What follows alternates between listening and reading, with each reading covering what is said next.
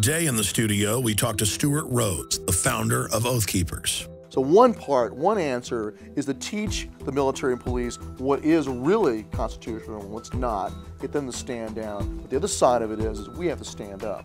Michael Boldin joined us in studio to discuss the organization he founded, the 10th Amendment Center. So nullification, which is the idea of doing anything with our states on a state legislature or even jury nullification to render a particular federal law null and void or unenforceable in a state, that's our duty.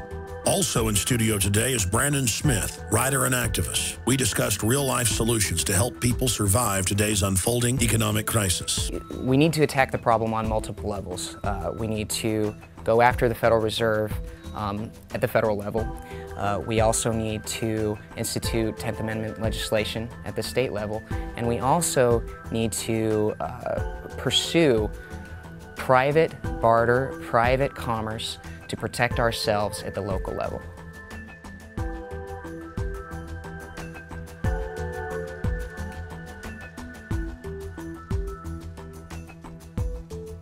Hello friends, Alex Jones here, coming to you from our new studios here in Austin, Texas, and I'm excited here in our inaugural first show to have Stewart Rhodes, the founder of Oath Keepers. Stewart's a really amazing guy. He's, of course, a former Army paratrooper, and he's a graduate of Yale Law School, a constitutional lawyer. He also worked for several years in Congressman Ron Paul's office. But I think the most important thing he's done is found Oath Keepers all across the United States.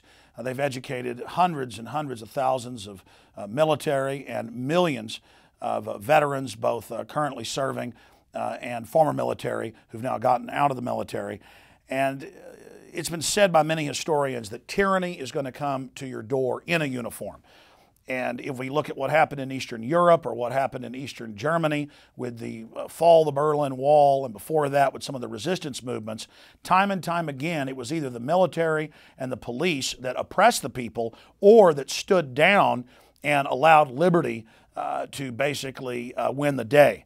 And anybody who studied history or even has any basic common sense knows that we're losing our basic liberties in this country and that an organized, despotic system of autocratic control is being established. And so for the next 25 minutes or so, we're going to be talking to Stewart Rhodes, the founder of Oath Keepers. And while he was here in Austin, part of a speaking tour he's involved in, he brought a few of his associates, Brandon Smith, who's working on alternative grassroots currency systems or barter, and also Michael Boldin, 10th Amendment Center, really defining what is 10th Amendment nullification, not the demonization we've seen from George Soros and the private Federal Reserve that's hijacked our federal government, but from people that have actually really studied what the Founding Fathers said and what the Constitution and Bill of Rights states.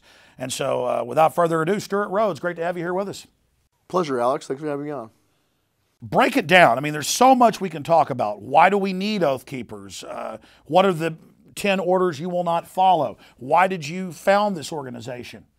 Well, the critical thing is, as you said a minute ago, tyranny can either come in the uniform or it can die by the uniform. If the military stands down, just simply says no, and withdraws their support, as was done in 1989 in East Germany, the tyrant, no matter how bloodthirsty they are, cannot do it without them. In that situation, there was an order to suppress peaceful protests. The commander of the military refused to do so and ordered his men to stand down, and 2 days later the wall fell. And in fact, we have an interview, a video interview on our website with a former East German lieutenant colonel who's now a Texas Oath Keeper, who was there when the wall fell. And he describes very vividly how they just simply stayed on base, and that was it. The Stasi secret police, after that, were hiding, tearing off their uniform badges, trying to pretend like they were just average soldiers, hiding among the people, and they were powerless. Before that, they were feared. They were the finger. You know, no one could do anything to them or touch them. And now, without the support of the military, they were nothing. And we saw the same thing just happen in Tunisia. You had the dictator there order the military to fire on the people. When the military refused and stood down, the dictator in Tunisia was forced to flee the country. They cannot do it without them. So that's the first part of our mission, is to reach the current serving, remind them of their oath. In this country, we have something they didn't even have in East Germany. We have an oath to the Constitution, and we have a very clear set of rules of shall nots in our Bill of Rights that they're supposed to be protecting and refusing to violate. That's why we have our Declaration of Orders we will not obey, is really just a restatement of the Bill of Rights of things that they should have learned in school long ago. But we were never taught these things in school. They intentionally dumb us down in public schools and don't teach us our own heritage and our own Constitution. So we're going to fix that. We're going to go teach the troops what they already should know. They already have the courage and honor. If they have the knowledge, then they'll do the right thing. Now, in the couple years that you guys have been active, you've had a huge effect, and I've seen it on the street. I've witnessed it with my own syndicated radio show, but also when I've traveled around the country.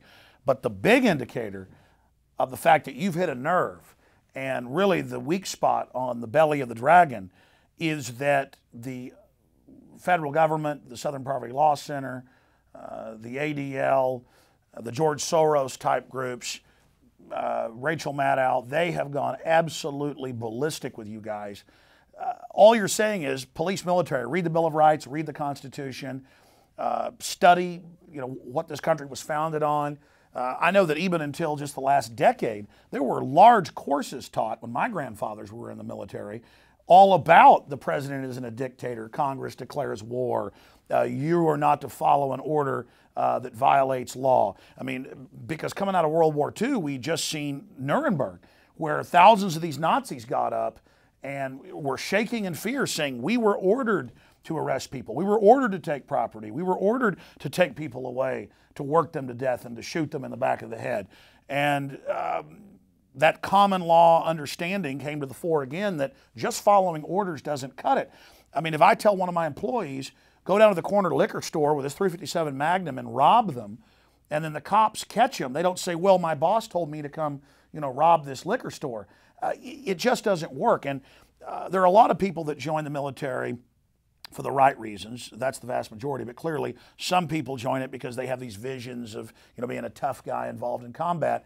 And it seems like the system tries to go in and pick out some of those more sociopathic types. The same thing happens in law enforcement. But looking at the numbers, the vast majority of Ron Paul's presidential donations from the military, the vast majority were to him.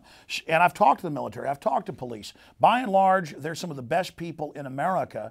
And I think that you've basically found the Achilles heel of the system, Stewart. So let's talk more about what's happening in America that illustrates, from your constitutional law perspective and as a veteran, that illustrates historically that tyranny isn't down the street or over the hill, it's knocking on our door. And now is the time for the American people to reach out to the police and military. And now is the time for the police and the military to make a decision historically, to look at the facts and to decide which side of history they're going to be on.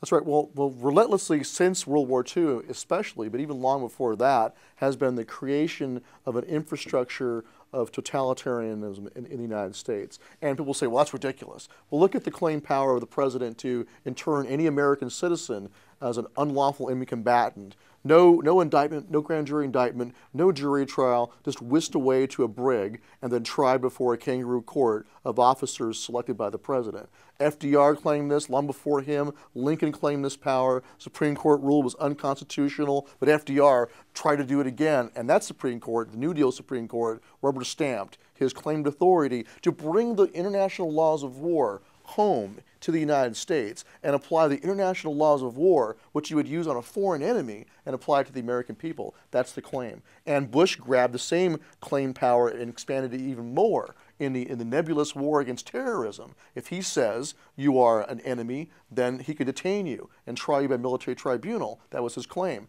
The Supreme Court, unfortunately, rubber stamped that in the Hamdi decision. And then you had Obama come in, and he went even a step further. You're not even going to get detained or even tried by military tribunal. He'll just have you assassinated, have you executed by predator drone. Including U.S. citizens.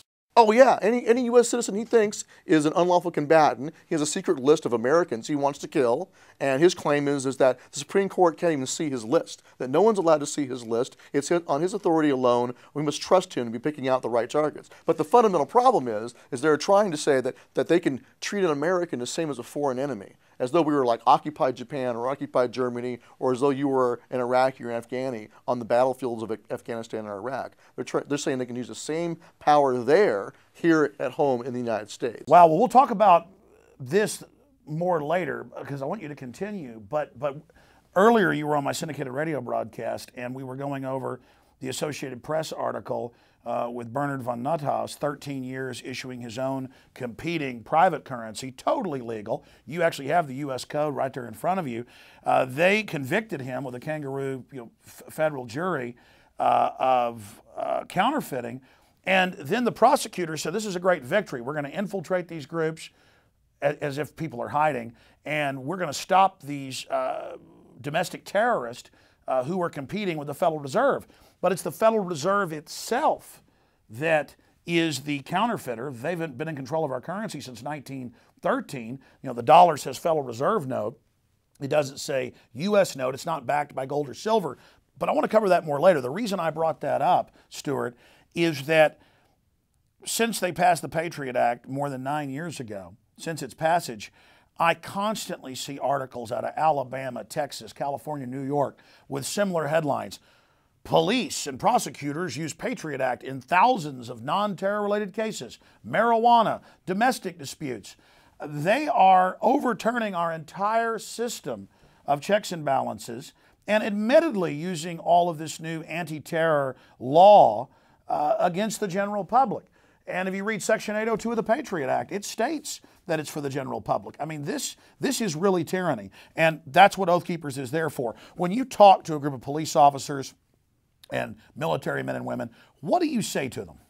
What I tell them is that, look, the powers that were being expanded, the powers of the government that were expanded in the name of fighting against Islamist terrorism are now being swung inward on us. And I use the myriad report that you helped expose. I use the DHS reports on returning veterans. And they get it. They understand. They can see that the current crop in the White House and in charge of the government, they can see that they don't like them. That most police officers are veterans. So they do get it. Right now we have a window of opportunity to deprogram them after the indoctrination of the Bush years to just go along with a lot of this stuff. So they see that Southern Poverty Law Center's characterization of veterans and even current serving military within Oath Keepers, they can see it's nonsense. And so they are starting to wake up and pay attention to what's really going on, is that if you dare to talk about or act like the Founding Fathers wanted us to behave as a free people, you will be demonized, you will be attacked, you'll be labeled an enemy of the state and a terrorist. And the cops and the military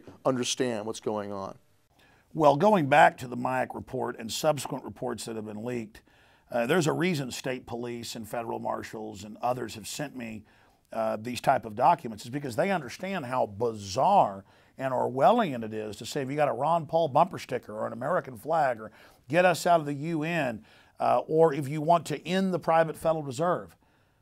I mean, it's so indicative of how illegitimate the power structure is and the private interests that have taken control of Washington are, that they see the police and military that are awake as their enemy. Because they are tyrants, they are criminals, they are usurpers. And so in truth, good, red-blooded American police and military are the enemy of the New World Order. So they're really tipping their hand there. It's just that police and military who are not awake to this, who haven't been informed, who haven't been able to see my information or your information, they're really in the dark. But that threat is still there, even if they're ignorant. So that's why I want to ask every person out there watching this at prisonplanet.tv or on YouTube and across the web, send this to everybody you know. Send this video and send this link to your police chief, to your sheriff. Burn it off on disk. Hand deliver it to them. Because if we can reach out to our military and police and show them the historical facts of what we're covering and show them that history is repeating itself, it's a major checkmate to the globalists. Go over some of the 10 orders that you guys will not follow. Well, number one is we will not obey orders to disarm the American people. And this is something we saw happen in Katrina. I mean, I was on Bill O'Reilly's show. He's like, oh, when's this ever going to happen? I said, well, it just happened. And then he said, well, it's a state of emergency, so of course you have to do that. And I said, well, a state of emergency doesn't cancel the Second Amendment. And so, but the problem is the mindset out there of people like Bill O'Reilly and many other mainstream Republicans is that, well, when there's really a bad emergency, then we set aside the Constitution. And that's upside down. The whole point of the Bill of Rights was to be there when we're afraid, when we're scared, when we're angry, and to stop us from doing, it's like the werewolf, right? Lon Chaney, chain me down, When I go crazy under the full moon, I'm going to do, wrong things. That's what the Bill of Rights is supposed to be, is the chains that chain ourselves down when we're afraid. You need the First Amendment and Second Amendment and the Third and Fourth and Fifth, especially during wartime and during emergency. That's what they're for. And so all we're saying is we will not violate our Bill of Rights. We won't obey orders to conduct warrantless searches on the American people, as the NSA has been doing now for years. That was one of the reasons why our forefathers rebelled against the Crown, was the writs of assistance, warrantless searches. We will not obey orders to detain American citizens as unlawful enemy combatants or subject them to military tribunal. Article 3 of the Treason Clause mandates a civilian trial and 2 witnesses to the overt act when you're accused of making war against your own country. That's the constitutional remedy, not spiriting you away to Gitmo or just a military brig in South Carolina where you don't get a lawyer. So we won't do these things. We will not obey orders to impose martial law or a state of emergency on a state. Article 4, Section 4 makes very clear that the U.S. government can't come into a state without being invited by the state legislature or the governor. And just to briefly interrupt, I want you to go back to that. I remember going to urban warfare drills 12, 14 years ago, different events, and seeing the military train with role players to fight the American people. And I've studied enough history to know, wow, this is treason. This is dangerous. This is what's happened in every other country over and over again, especially third world nations. And I came out and made films like Police State 2000 and others, and people keep saying, when's the martial law coming? Well, the martial law is coming when the TSA says, we don't care if federal law says we've got to have radiology tests on these machines. We're not doing it. We don't care if local prosecutors say it's illegal for us to stick our hands down people's pants. And FBI agents can't even do it. We can. It's an emergency. We don't care if you have a right to your bank account. It's an emergency. We're going to hold those funds.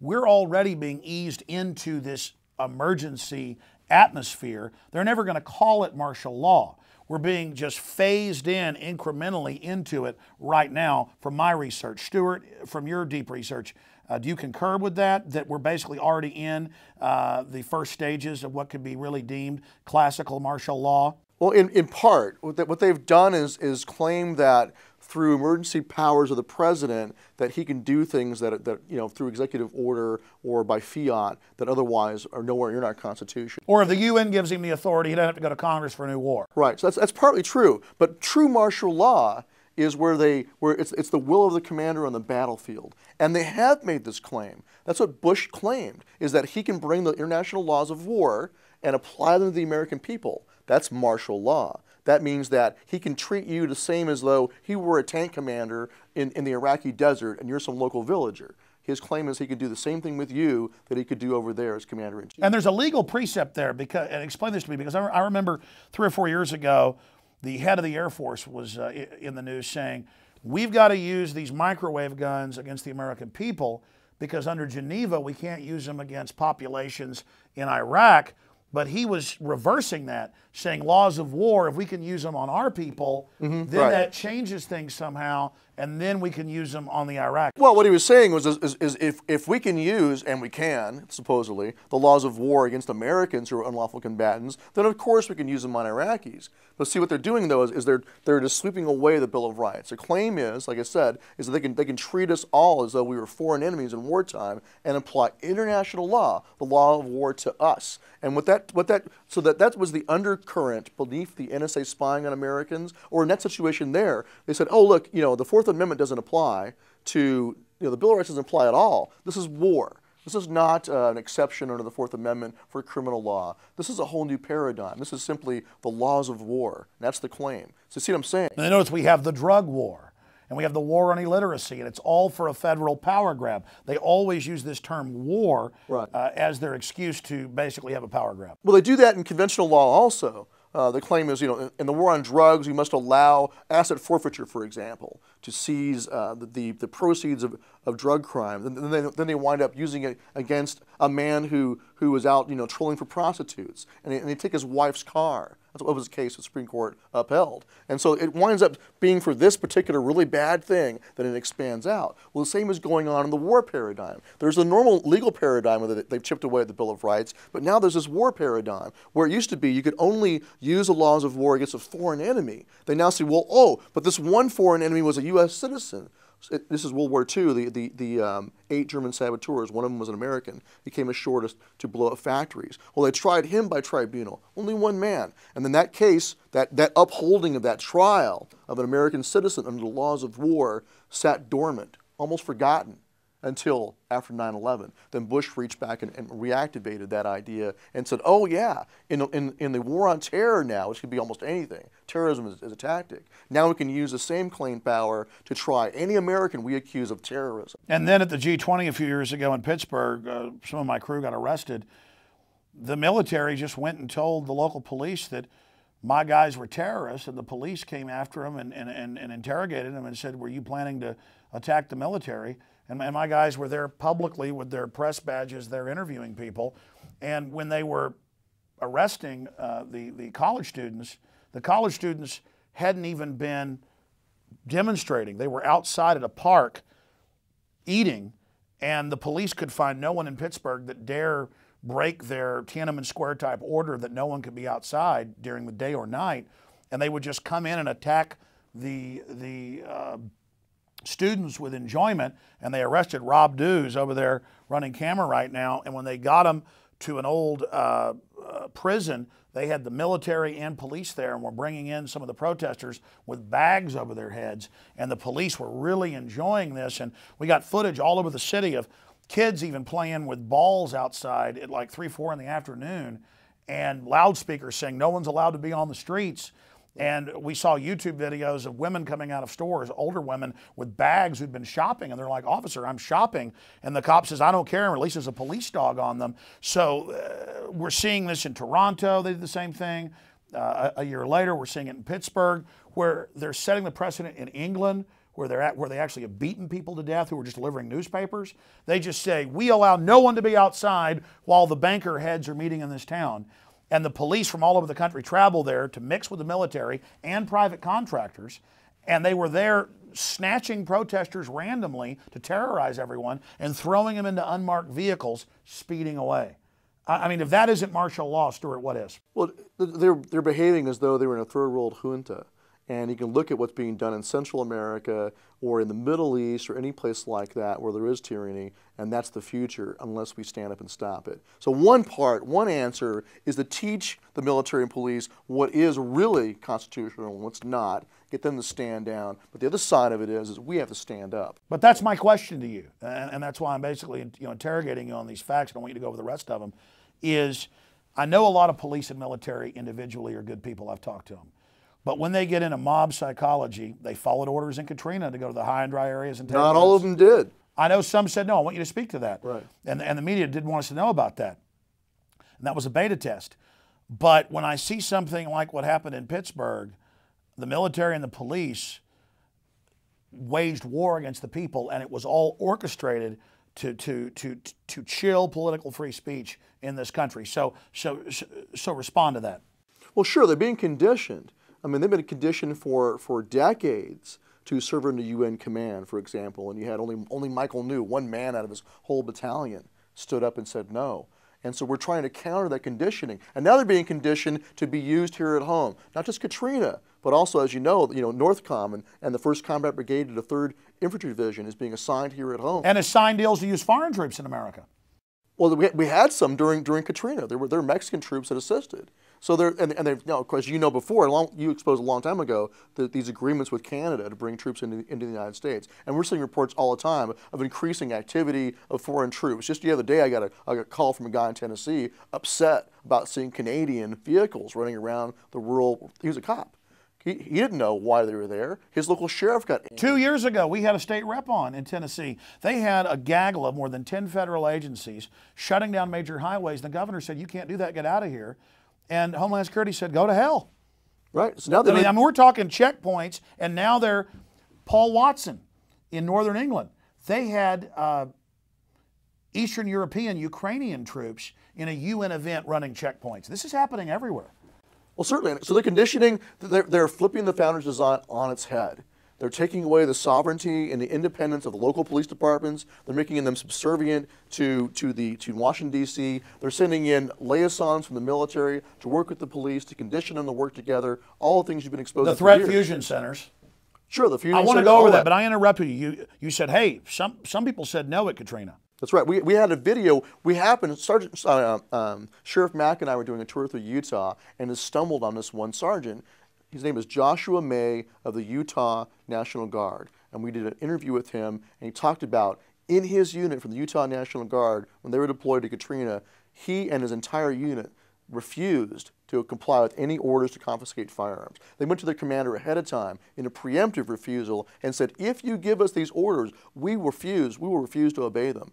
And then the commander said, well, hold on, let me ask Big Army. So he sent the word up to the Big Army that they wouldn't do this, and the word came back, well, tell them, don't worry, we won't ask them to do that. So Big Army blinked. And why did that happen? Because Sergeant May was that one guy who was an outspoken constitutionalist. And so when the time came for that critical decision, the officers in his unit came to him. And even though they were lieutenants and captains, they came to the sergeant and said, Sergeant, will you please go talk to the commander? So he was the one who went over to talk to the commander. So one man in the right place made a critical difference. So our goal is to create... Well, one man who's in the right is a majority. That's right. Has a moral force far outweighing his numbers. And so there's an example where, because he did convince the others in his unit to go along, he did what unfortunately Michael New was not able to do. An entire unit stood down, and they did not court-martial him. They didn't say anything about it. Amazing. Stewart, I want to get your guests in here in a few minutes before we run out of time, and we could talk forever. That's why I'm always honored to have you on the radio show. The website is oathkeepers.org, also operationsleepinggiant.com. Speak more about the orders you will not follow, other points you want to make. I'm going to try to give you the floor, even though this is so intriguing and I've got a lot of questions. And then we can get emailed questions later. And the next time you're back live on the radio, we can take those other questions then. But then tell us more about operationsleepinggiant.com. Well, the focus there is, like I said before, we can't just say to the current serving, oh, please don't violate our rights, while we sit here on the couch and eat chips and watch Dancing with the Stars. Us veterans especially, but all Americans, have a duty to stand up and to restore the republic from the bottom up. All the institutions the founders intended us to use to be sovereign citizens. We must restore our state militias, even down at the county level. We must constitute sheriff posses to back our sheriff up. An economic collapse is coming. The veterans in this country have got to wake up and take personal responsibility for keeping their oath to defend the Constitution. And the way they do that is by strengthening themselves, their communities, and their states to get ready for the coming storm. And why that's so important is that when the storm comes, when the collapse comes, if we're strong in our states and our communities, if we're independent and self-sufficient, then there's no pretext to send in federal troops. If we're strong and independent, then the federal troops will go look and say, wait a minute, Mr. President, they don't need us. They don't need us, and they don't want us in their state. And their governor's telling us to stay out. That's right. The globalists are counting on us being domesticated in organized chaos. And for those that don't know, you're not just making this statement here that the collapse is coming. We have the IMF World Bank documents from 2002. We've seen what they've done over and over again. We know their stated goal from Maurice Strong to the UN to the entire White House. They want a post-industrial world. It's the Wall Street crowd that's not free market waging war against independence. They want a vertical integration. They want to consolidate. Explain to people how important this collapse that we're already in is, because the system is planning to use it as their pretext to totally take over.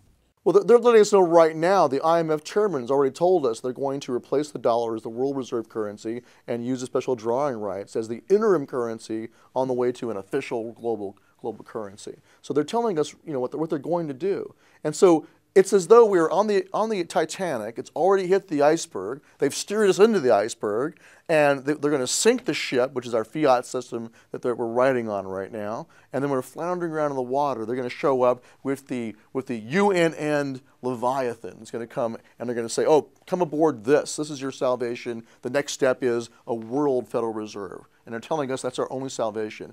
Well, the answer is to get back to the USS Constitution, which is still seaworthy. Old Ironsides is still right there. Let's get back to that, fix the sails, patch any holes, and sail at home. That's the answer. Get back to the Constitution.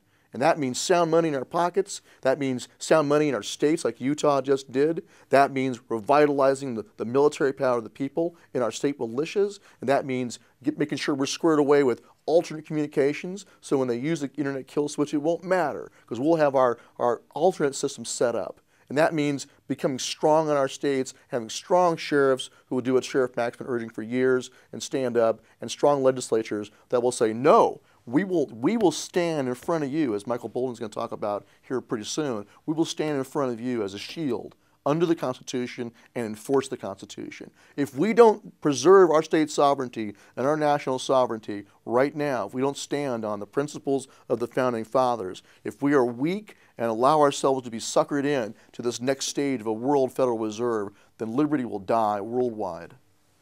Very well said, Stewart Rhodes. Anything else you want to add? Well, a key provision here that dovetails very well with the 10th Amendment Center and why I'm part of the Nullify Now tour is number 5. We will not obey orders to invade and subjugate any state that asserts its sovereignty, because that is the constitutional solution. Now, we've got the provisions. Our founders went through the exact same garbage we're now going through. And every culture goes through this. That's right. I mean, the very same private central banks, even some of the same banking families that we're now fighting today are the people that our ancestors 235 years ago were fighting. It's incredible. And they gave us the blueprint for resistance. They showed us the way. Everything in our Bill of Rights is the answer. Speak out. They knew. They built this bear trap for the New World Order. They understood. They talked about it. I mean, it's incredible. The fight is on because other countries and nations have been successful. They've been wealthy. Most of them have not been successful because of tyranny, but they never have had any of the freedoms we've had because of the vision of our forebears. And now these two ideologies of liberty versus tyranny, the culture of 1984, the boot stomping on the human face forever, is colliding with the spirit of 1776. It's our turn in the barrel. It's our turn. Everybody is at that crossroads, Stewart. I mean, we're here now, and it's time to choose a side. I hope everybody out there watching researches this information and realizes you're part of history. Don't just sit there on the bench.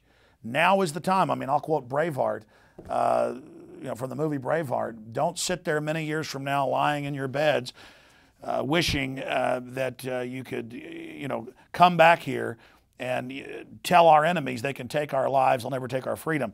But the secret is most of you don't have to give up your lives. People give up their lives to get some oil for the bankers or, to go overthrow some dictator 5,000, 6,000 miles away. Why not just stand up and be in the spotlight and go to your city council, go to your legislature, go speak to your police chief and continue to mainline the idea of liberty, because we've got the winning ideas. We've got history on our side. We're the good guys. And as long as we stand up and are bold and don't hide our light under a bushel, we can't be beaten. The tyrants are trying to intimidate us right now because they're scared, Stewart.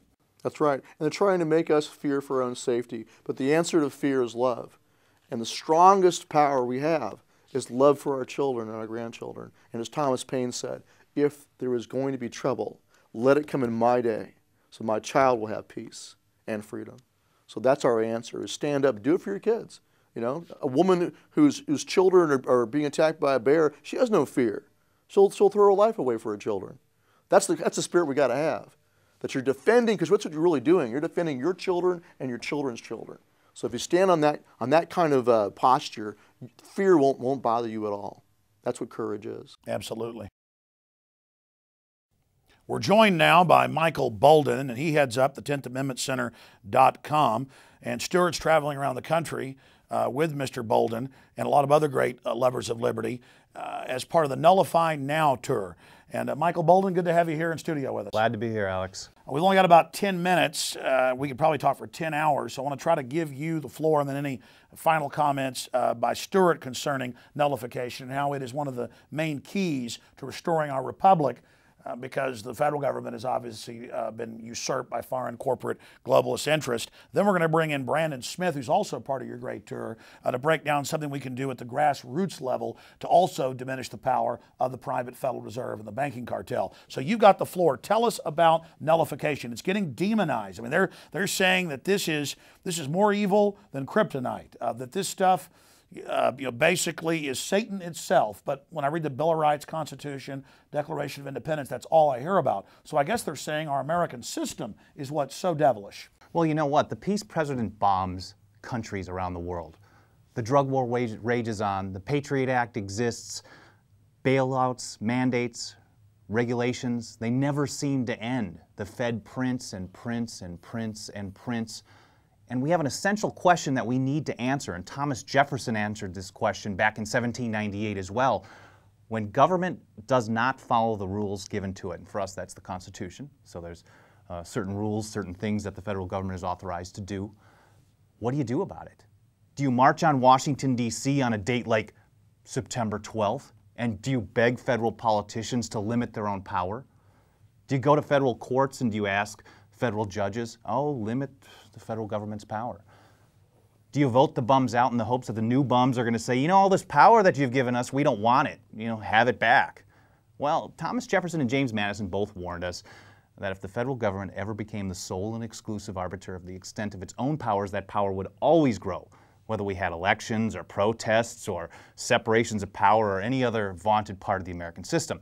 So in 1798, in response to what was known as the Alien and Sedition Acts, Thomas Jefferson wrote, and James Madison as well, the Kentucky and Virginia resolutions. And they said, or Jefferson wrote, he said, a nullification of the act is the rightful remedy whenever, now every single time, the federal government violates the Constitution. He didn't say it was just a good idea to stand up and say no in our states, you know, after we voted some bums out or went to court or protested. He said we were supposed to do it as it happened. So nullification, which is the idea of doing anything with our states on a state legislature or even jury nullification to render a particular federal law null and void or unenforceable in a state, that's our duty. We're supposed to do that as it happens. We're not supposed to wait 2 or 4 years for an election for new bums to come in. We're not supposed to wait 6 years for a court to get to a case to get to the Supreme Court so some federal judges can give us permission to exercise our rights. We're supposed to stand up for our rights and exercise them in our states and in our communities,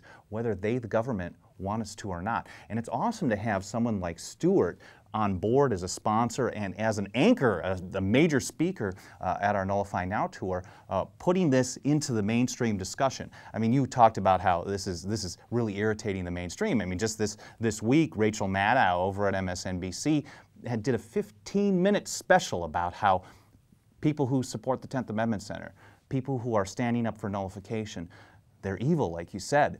We must be interested in owning black people because somehow, some way, if you want to decentralize, you don't want the central control over every aspect of your life. But it was states' rights that first really got abolition going and gave it its power. Yes, well, I'm glad you brought that up. The reality is well, you know, in our government-run schools, everything's been twisted around. They tell us that don't want government-run health care, don't like black people. Well, absolutely, you know, that's you're like, what does it have to do with that? Well, they tell us that the Civil War was about nullification. Well, the reality is, let's say everything that they say, everything else is right, and that the South only wanted slaves and nothing else.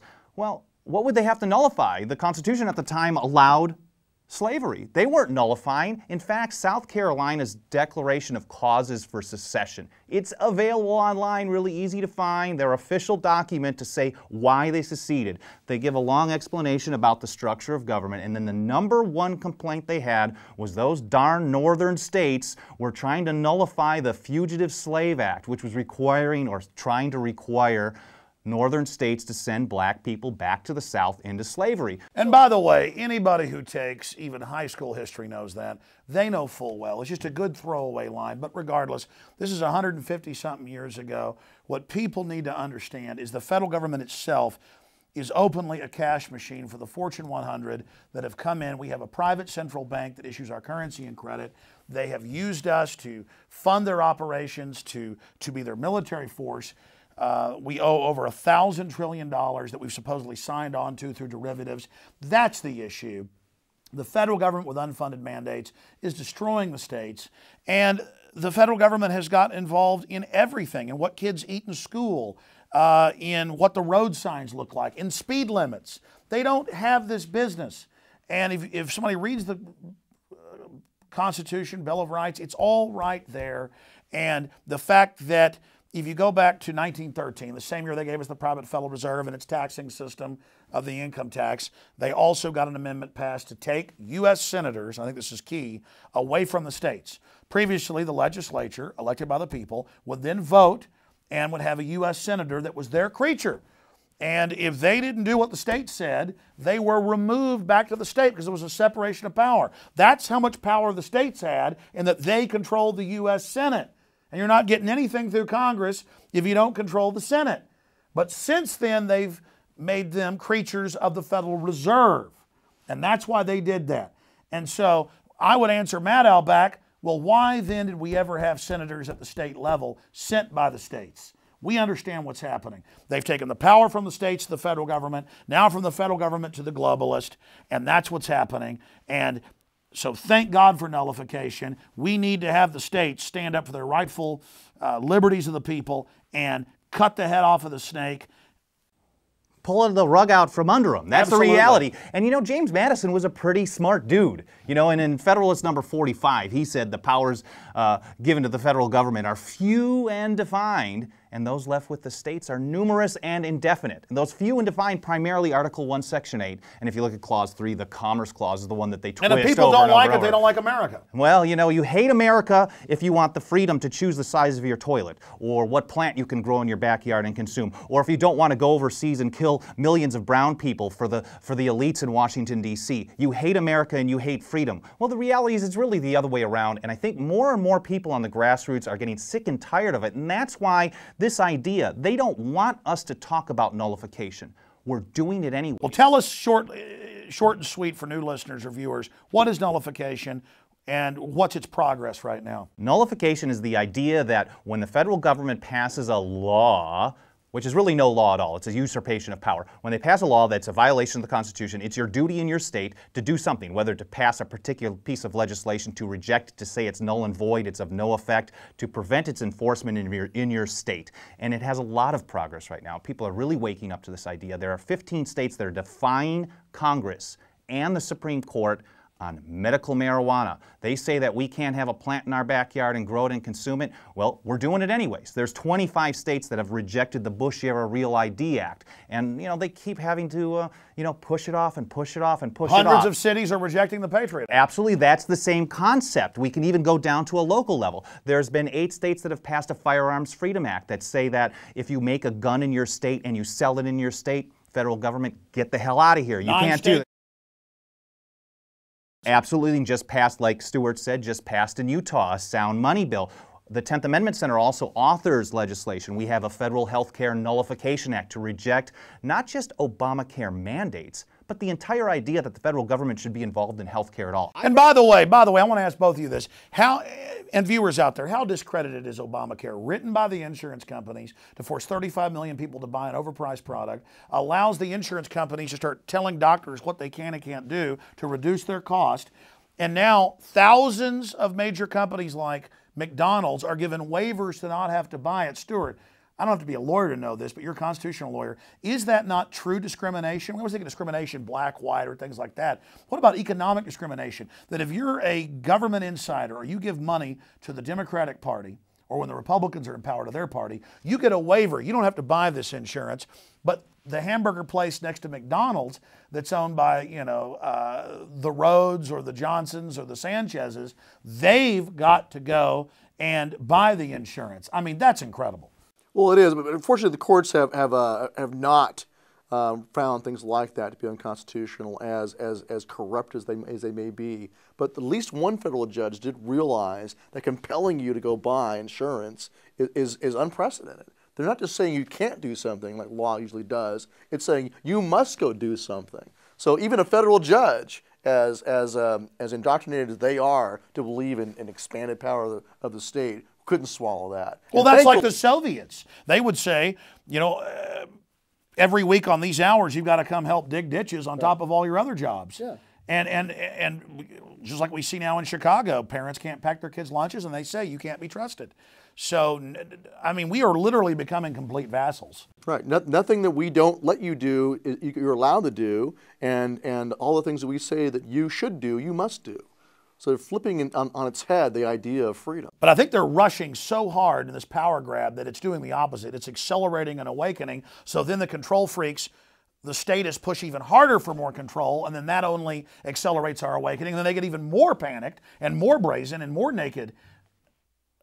finish up with where this movement's going. You were already breaking it down. It's very exciting. It's endless. It's not left versus right. It's us versus them, as you know. And of course, they want to keep us in this box. And while we keep fighting against each other, they keep taking more money and more power for their friends, for the General Electric types, for the war profiteers. But the reality is we're trying to reject the TSA. We're trying to reject the Patriot Act. We're working on nullifying national health care. We're working on nullifying the use of our states' guard troops overseas to occupy foreign countries. And there's bills introduced all over the country to do this. Some of them are already passing, as we've seen success in issues like marijuana and the Real ID Act, and we can And it's a process. The states are now rediscovering their power. They're learning about it. You know, what's happened over the last few years, more and more state reps are contacting us saying, well, what do we do about, I don't know, constitutional tender, or we want to grow hemp in Kentucky. Well, write a bill, or we'll provide you. We have tons of them at 10thamendmentcenter.com for all kinds of different issues.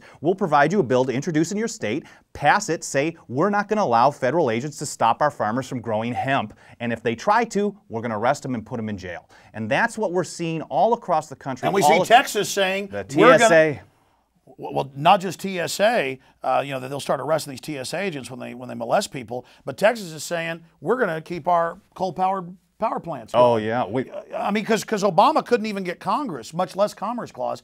He couldn't even get Congress to pass a law to do it, so he ordered his executive branch minions, the bureaucrats, to do it, and Texas is fighting that. I mean, I see it every day in the news. The fight is on. It's exciting, and the bushfires in the minds of men are being lit by people like both of you gentlemen. Any closing comments on this subject? Alex, we need your help. You have been out in the forefront reporting on this state sovereignty and nullification movement, and we need you to keep pushing it, because every time you talk about it, every time you interview someone like Charles Key or Randy Brogdon or Sam Rohrer or Matt Shea or Susan Lynn or all the number of great state reps that you've had on over the last few years, we get so much contact over at 10thamendmentcenter.com, son. We want to know what we can do to support these state legislators. Bottom line, the patriots are getting organized. The system is scared because they know that we found one of their major weak spots. And they're jumping the shark in reaction. Whenever they start labeling someone who is simply growing a pot plant in their backyard as an enemy, or labeling von Nothaus, who simply had sound money in his pocket, as a terrorist. Things like this, labeling veterans, returning veterans as suspected terrorists. It lets everybody know we were right. This whole Patriot Act's for us. This is a tyranny. And they wake other people up. It becomes so absurd and so ridiculous. Like I said, they're jumping the shark. They're going such an absurd length. They have to, because all we're doing is defending what's really constitutional. They're absurd tyrants, and so now the absurdity of them defending what they're doing is becoming Kafkaesque. I mean, it's beyond 1984 in so many respects. I mean, the White House comes out this week and says, yeah, we're going to hold your passcodes for your computer and your bank account. We're going to watch everything you do. And even mainstream media universally said this is absolute police state. And they think they're going to be able to chill our speech. They think Americans will cower in fear, but the exact opposite has happened. Truth is, Americans have just been decadent and lazy. Once Americans get roused, they're ready for a fight. Right, and the more all they're doing is waking up the sleeping giant. That's exactly right. They're swelling our ranks. They're showing the truth, what we've been saying for years, what you've been saying for a long time, and they're demonstrating it. They're saying, like you said earlier, they're showing that it's all actually true. And they think they can say, well, yes, and we're going to do this, this, and this to you if you do. And this guy put out silver coins. He's arrested. He's a terrorist. And marijuana's terrorism. And we got blimps watching. And yeah, we're listening to you. But it's not a police state. But you said 5 years ago you weren't spying without warrants. Shut up, conspiracy theorist. But it's not going to work. It's not going to suppress us. By the way, in that article I had earlier when you were on the radio with me, in that story where they have the Commerce Secretary, and they've got the Cato Institute and all these big groups saying this is a total power grab, takeover, internet ID, internet kill switch. It's all in the White House announcement. The Commerce Secretary came out and said, you're a conspiracy theorist. They never intellectually debate us. They just have a throwaway line of, well, yes, you'll have a government-issued ID to do anything on the internet, but you're a conspiracy theorist. It doesn't work anymore. No, it doesn't. The website for the 10th Amendment Center is 10thamendmentcenter.com, obviously. Oathkeepers, oathkeepers.org. And I want to thank you, Michael Boldin, for joining us. Now we're going to bring in Brandon Smith. Thank you so much, Alex. Thank you so much. We'll be right back. Well, Stewart, why don't you introduce our next guest. Well, this is Brandon Smith, and he did write under the pen name Giordano Bruno on economics. And We posted some of your stuff at Infowars. You have for a couple years now. Yeah. very good stuff. And so when I saw him, I could tell he was a person of sincere belief in freedom and consistent. And I approached him with the idea of starting a movement, a grassroots movement, to get people to decouple from the fiat system, to unplug from the matrix. So I kind of lit a fire into him to start the alternate market project, and now we're doing it. Now, this is what Gandhi did.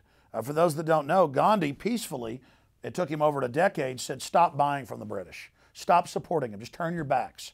Basically, don't serve them when they come into your business. They're here occupying us. This isn't going to work anymore. Support your own local community. And this idea is really scaring the system. So before we get into his decentralized model, let's talk about what happened to Bernard von Nothaus, because they're now calling this guy who for 13 years put out a competing currency, was not counterfeit, and they're saying that it was counterfeit, and they found a moronic federal handpicked jury to convict him. So both of you break that down, and let's go through your alternative model that you cover at alt-market.com. Well, what the U.S. Attorney Ann Tompkins did essentially was take a very broad statute dealing with the making of gold and silver currency, and interpreted it to mean almost any flat metal token or coin to be counterfeit. Nothaus made a few mistakes, I think. He used certain language that insinuated, or that it could allow people to insinuate that he was counterfeiting. But if you look at his coins, none of them look like legal U.S. tender. Well, he was also attacking the Federal Reserve and openly saying we need to have alternative currencies. And he was going further. He initiated a lawsuit against the federal government right before, ironically, that they raided his Liberty Dollar and took all his. But the only thing he did on his coins is he used the term dollar, and he used the dollar sign, and I've seen that on casino chips for decades in Las Vegas.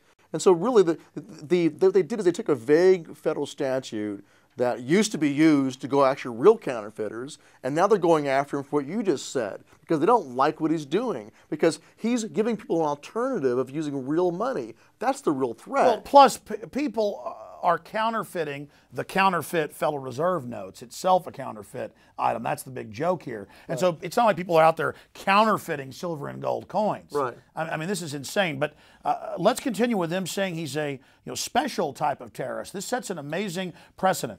Right. They actually, in the post-trial statement from Ann Tompkins, she says, attempts to undermine the legitimate currency of this country are simply a unique form of domestic terrorism. While these forms of anti-government activities do not involve violence, they are every bit as insidious and represent a clear and present danger to the economic stability of this country.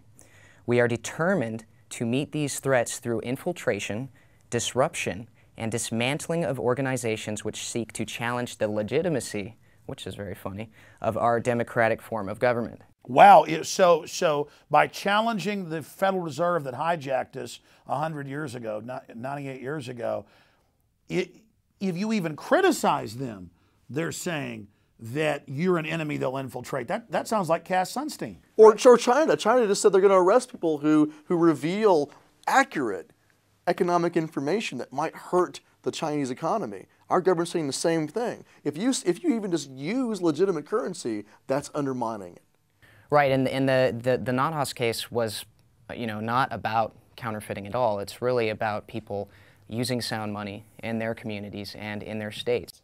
That competes with the fraudulent Federal Reserve system that's going the way of the Weimar Republic. I want to give you both the floor now to break this down, and we've only got about 8 minutes left, and to go over your alternative that's completely decentralized and that this Death Star system can't stop.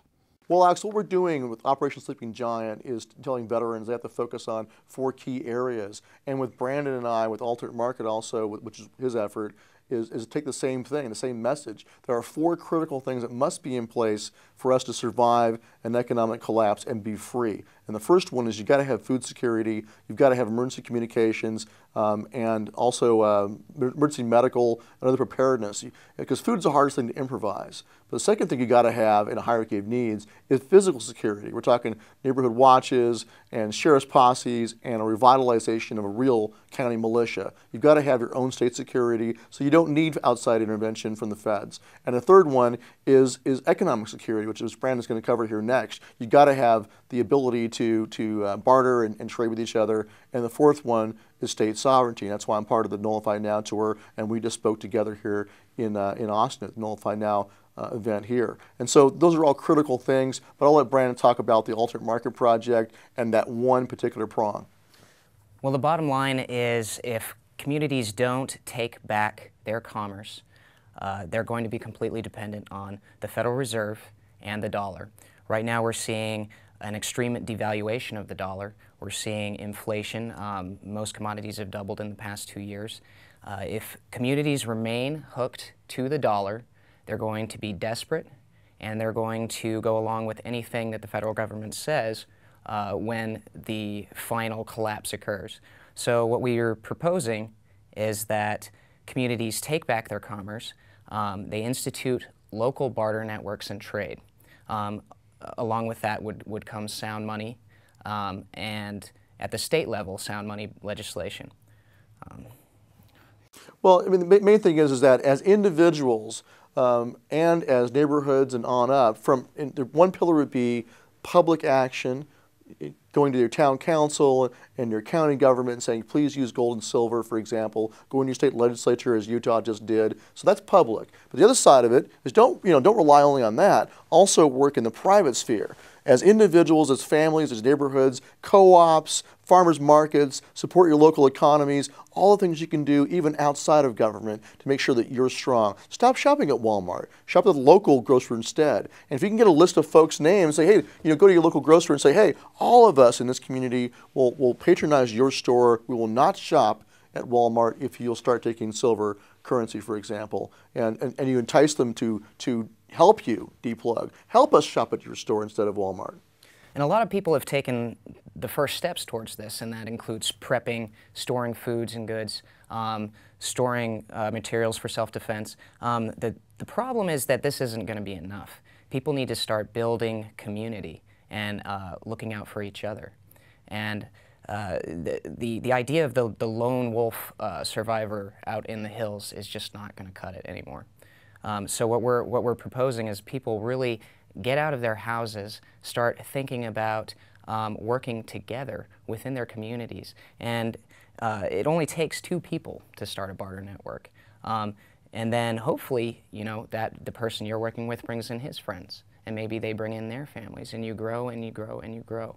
That's really the goal here. We need to attack the problem on multiple levels. We need to go after the Federal Reserve at the federal level. We also need to institute 10th Amendment legislation at the state level, and we also need to pursue private barter, private commerce to protect ourselves at the local level. So what we want people to do is go to alt-market.com. We've launched a website. It's a networking website. You can go on, you can meet people in your local area who are also interested in bartering, who are also of like mind, interested in sound money. You meet with them. You start working with them. If you like who you're working with, maybe you can grow your network more. It doesn't have to be huge. It could be small, or you can take it to the state level. What we really want people to do is start pursuing a state-level barter system. For instance, during the Great Depression, California, the state of California alone, had a 300,000 member barter network. So these kinds of things pop up, barter networks pop up after every economic collapse. The problem is they always institute them after the fact. What we want people to do now is preempt the collapse that we know is coming and insulate themselves.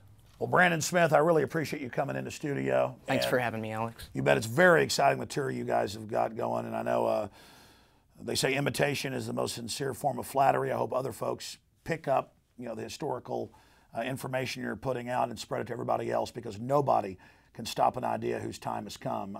It was Victor Hugo who said no army can stop an idea whose time has come. Folks, again, thank you for watching. I hope you get this information out to everybody. This information can save America, save the Republic, and defeat these globalists. It's time to defeat them. Ideas are bulletproof.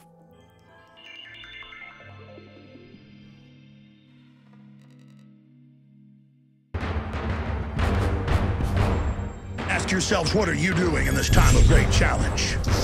What are you doing to unlock minds? Go to Infowars.com and PrisonPlanet.tv for the latest headlines and cutting-edge information.